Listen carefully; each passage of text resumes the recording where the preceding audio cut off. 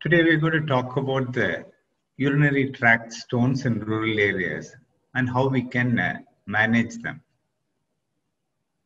These full lectures are available in a different link. This is part of the lectures which are given by the International Federation of Rural Surgeons. And they were initially Zoom lectures which were telecast by Lab Guru and other places. If we look at the historical evidence, the stone disease is a very common one. It has been found even in the Egyptian mummies. And in India, Sushruta has supposedly performed surgeries for stone disease in the 12th century. So it's a disease which has been there for a very, very long time. The first open surgery for stone disease was performed in 1879. And the open surgeries have been there for a very, very long time. And the first new thing which happened was in Europe in the 70s, when they found out how to do PCNL, or percutaneous drilling of the kidney and removing the stone. And then it was the Dornier Aircraft Company, which devised the equipment called ESWL, or extracorporeal shockwave therapy. These two things are possible because stones are hard and brittle, and they do not have the elasticity of the rest of the tissues. So it's possible to break them using shock waves, either extracorporeal as in ESWL, or with the lithotripsy during PCNL. And now coming back to the incidence of stone, it's a very common problem, as we said. It's been there for thousands of years. And 12% of men will have a stone formation sometime during their life. So which is quite a high if we consider the population of the world. 1/10 of them will have stone sometime or other in their life. And it is a little more common in men compared to women. And once somebody has a stone, it's a very high chance of recurrence, or half of them will recur within 5 or 10 years. And in many places, 1/10 of any hospital admission is due to kidney stones. And the particular problem is that the incidence is highest during the most productive period of anyone's life, which is about 30 to 45 years. And how do these stones present? Most of us would have heard of the classical renal colic, which is a very severe pain, colicky pain present in the groin, which radiates down to the groin, and can last for about 15 minutes to half an hour, and makes the patient keep rolling in pain. But then this classic symptom is not very common. Most of the time they are incidental findings. And again, hematuria, which can be either gross or macroscopic or microscopic. These two are very dramatic symptoms, but they are not very common. However, lower urinary tract symptoms like dysuria, increased frequency, nocturia, and these sort of symptoms are fairly more common than these dramatic classic symptoms. But most of the time, it is the incidental finding when you're evaluating for some other thing, or urinary tract infection, or even renal impairment. And what about in India? In India also they say about 1 out of every 1,000 people have the stone disease. And some areas are shown in the map. The incidence is very high. And these are called the stone belts. Maharashtra, Gujarat, Punjab, Haryana, Delhi, and Rajasthan. And the reason is that these are humid places and people sweat quite a bit. And then several studies have shown that they people in these areas, they pass only about 1 to 1.5 liters of urine in a day, which is adequate for renal function, but then inadequate to prevent stones. There are also several large studies to show that if someone passes about 3.5 to 4 liters of urine in a day, the problems associated with the stones are not there. Even if they form stones, they will pass it away when the stones are very small. And why is this important, the amount of urine that they pass? It's because most of the solids or proteins which are found in urine are in what is called supersaturated solution. In other words, normally if 10 grams would dissolve in water, and if we have 12 grams, then we'll start precipitating. But then urine is such that almost 20-25 grams can be present dissolved in urine. And it's a very, very delicate balance. So anything which disturbs this balance, it'll form stones. So as expected, most of the stone formers are idiopathic stone formers. Or in other words, nobody really knows what are the cause of or the reason for the stones to form. But then a variety of theories have been described. But most of them ultimately will lead to the fact that the people who get stones are those who drink less water. And of course, there are some instances, maybe 3 to 5%, where there are metabolic abnormalities which contribute to stone formation. And these are suspected if the stones are bilateral, recurrent, or occur in a younger age group, and multiple stones are there. So what happens to these stones? Most of the stones, especially if you're drinking enough water and passing sufficient urine, would pass off. But then some of them can act as a nidus over which further particles deposit and starts growing. And some of them can grow as big as to cover the entire kidney and are called staghorn calculus. And they can get blocked in various places as shown here. Like when the ureter comes out of the kidney, it's constricted by the renal fascia. Then the ureter passes above the iliac artery. Then at the uretrovesical junction, there is narrowing. These are places where these nidus or small stones can get stuck. And further deposits over a nidus will make them present as larger stones. And what are the common types of stones? There's struvite stones, cystine stones, uric acid stones, calcium stones. It doesn't really help to know what exactly caused it because treatment is almost the same for whatever type. Only thing to remember about the type is that the uric acid stones are radiolucent. So in a normal KUB X-ray, you might not be able to see these uric acid stones. So as we mentioned briefly earlier, the most common presentation is that they're incidental findings. If they come up, do for some other reason X-ray or ultrasound, you'll find a stone. Or a very dull aching pain, which is non-specific, can be another common presentation. And the classical symptoms of renal colic or hematuria are fairly rare. And then urinary tract infection is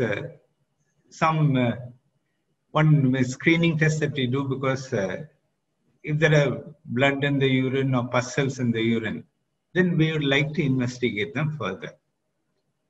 And then any mild urinary tract symptoms also warrants what are the common investigations that we do in a rural area. Urine microscopy is a basic, easily available investigation. If there are stones, especially if they have sharp edges and there is some infection or inflammation, there are bound to be some red blood cells in the urine. and if there's infection, some white blood cells. And then if there is infection, we would also like to know what are the bacteria which causes the infection. So you need to do a urine culture and sensitivity to give the appropriate antibiotic. Most of the time with the experience, just a plain KUB would suffice. But again, many parts of the country might not have a facility for X-ray. In that case, ultrasound would be able to pick up these stones. But the problem with ultrasound is that it will not tell you, or it can't pick up the stones in the ureter unless there is a block and some amount of urine above it. And then, of course, the other tests we do are the routine tests that are necessary for any surgical procedure. Intravenous urography is one test which was used quite a bit earlier. But now if you are able to pick up the stones clearly in a KUB X-ray, you might not need it unless you're suspecting on both sides. Because IVU gives a little bit information about the functioning of the kidney. So if there are stones on both the sides, you need to make sure that both the kidneys are functioning before you take a decision of how to treat it. And if the stones are bilateral or multiple or occur in a younger age group, then these investigations are warranted, like serum calcium, phosphorus, uric acid. And these may be normal, and 24-hour urine calcium and uric acid and so on can be positive. And sometimes whatever stones that you remove could be sent for analysis.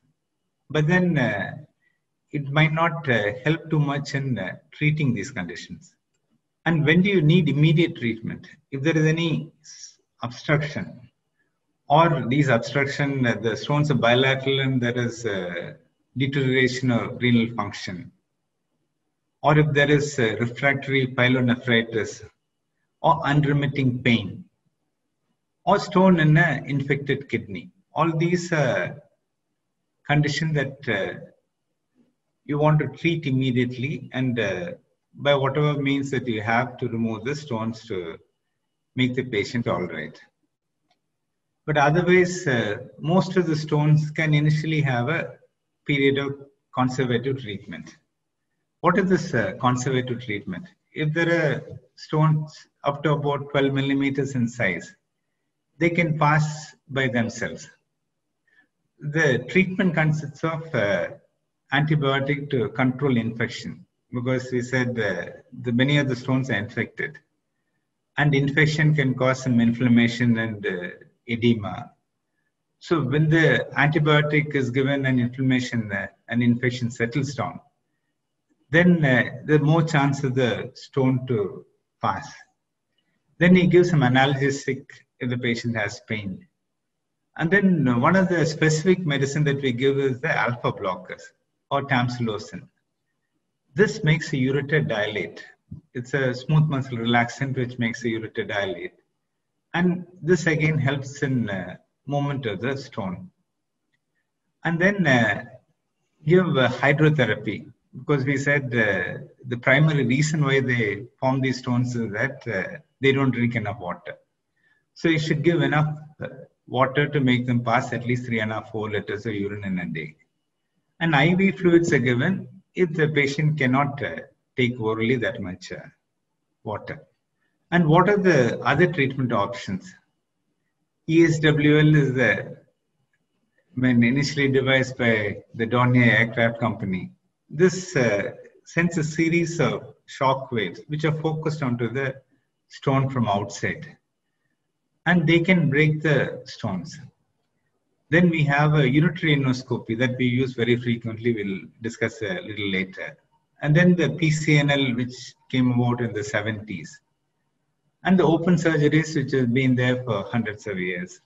And what does this ESWL do? It is the ideal treatment for stones between 1.5 centimeter and 2 centimeter size, especially if they're in the upper ureteric region or the upper calyces. And the reason is that it's a painless treatment and there's no admission or anything involved. And some people, especially if the stones are larger, might require DJ stenting and some medicines to make them pass more urine and maybe tamsulosin. But the only disadvantage is that it's a very expensive equipment.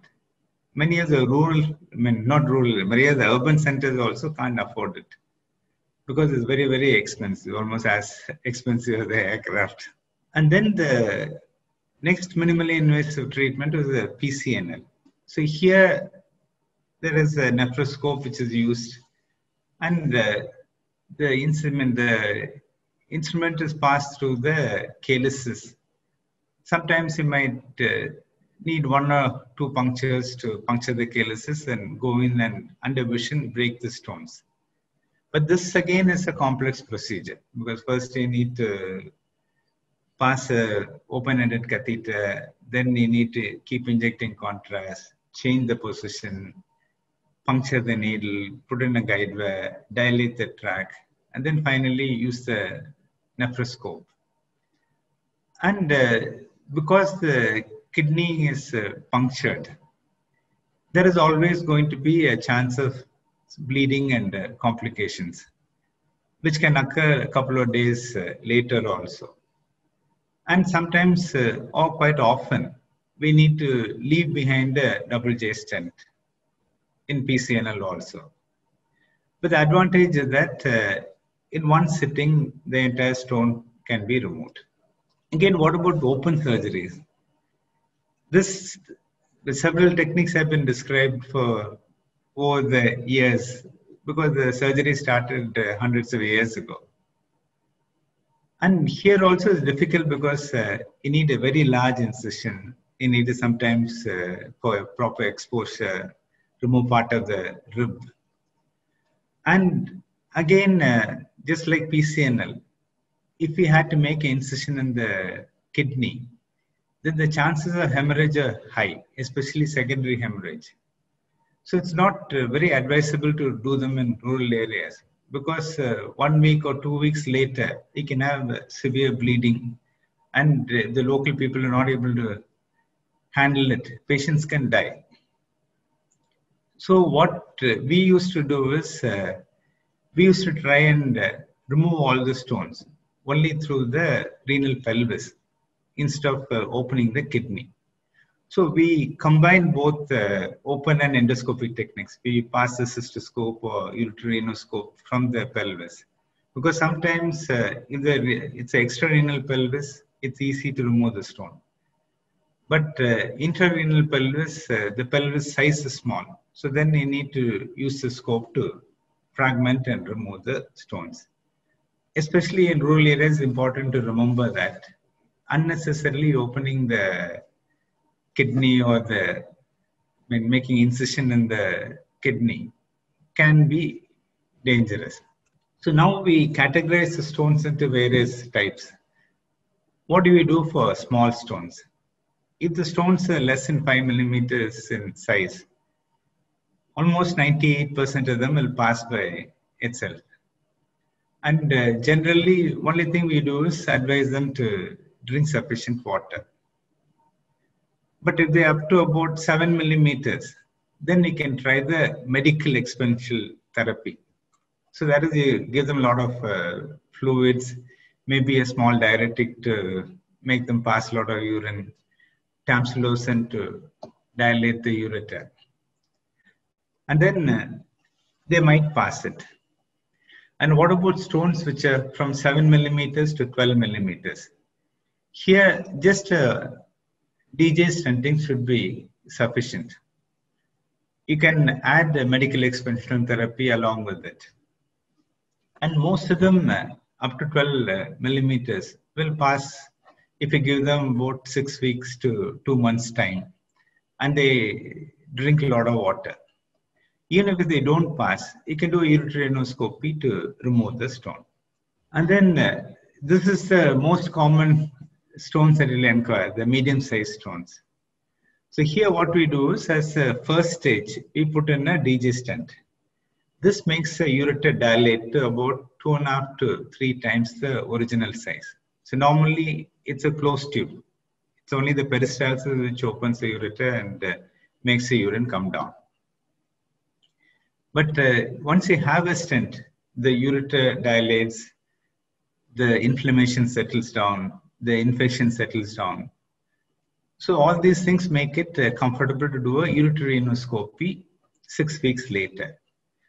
Generally, when the ureteronoscope was invented, it was meant to be used only for the lower third ureteric stones. But you'll also notice when you're doing a DJ stent, the guide wire stent just about goes into the ureter. But if we wait for 6 weeks, the ureter dilates so that the ureteronoscope can comfortably go in. And then we can reach right up to the renal pelvis and the upper and middle calyces. And what about large stones? So if they have centers where PCNL is possible, that may be the ideal. One sitting, you can remove all that. But if it's not possible, if you don't have time, you can do open surgeries. But then if we have enough time, even for large stones, ureteronoscopic removal is possible. You put a stent, go in 6 weeks later, breaks some part of the stones, replace the stent, wait for another 6 weeks, then you can go in. This can be repeated several times. And this is almost hardly any invasion in it or minimally invasive procedure because you go through the normal urinary passage. And the patients can be discharged the next day because they need to wait only because you give spinal anesthesia. So this is the technique that we have been using in rural areas for a long time. We've done over 3,000 to 5,000 surgeries like this, if you take both left and right sides.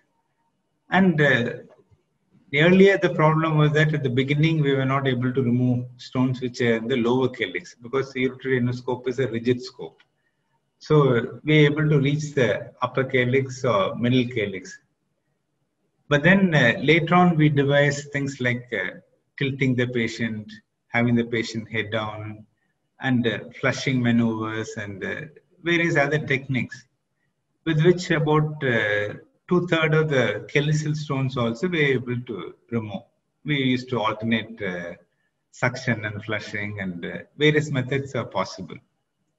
But these are in areas where it is possible, I mean, only spinal anesthesia is possible and patients are available frequently to come again and again for treatment. And it's also important to give prophylactic antibiotics. As you mentioned earlier, if culture reports are available, we can give the appropriate antibiotic. Otherwise, we give aminoglycoside and third generation cephalosporin if you want a wider cover.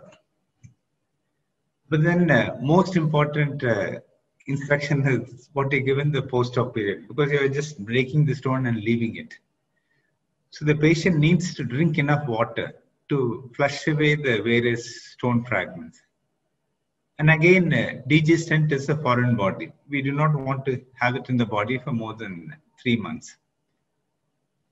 So it is important to make sure that they come back for review. And in the X-ray, you can see what is called Steinstrasse or Stone Street, because the broken fragments will come and block. So it is important to make sure that the stent stays inside. And if they don't drink enough water, the stent can itself act as a nidus for further stone formation. And we also give generally these medications, one bedtime dose antibiotic to prevent infection, then alpha blockers like tamsulosin. We also like to alkalinize the urine. We give sodium bicarbonate tablets so that there is less precipitation. So in short summary, the renal stones are possible for being treated in the rural area, especially if they are diagnosed early. So if the small stones, most of them will come out by itself if they drink sufficient water. Medium-sized stones, just DJ stenting should suffice, which any doctor, I mean any surgeon working in rural area can learn how to do. Even large stones, by repeated ureteroendoscopic method, you can remove it. Thank you.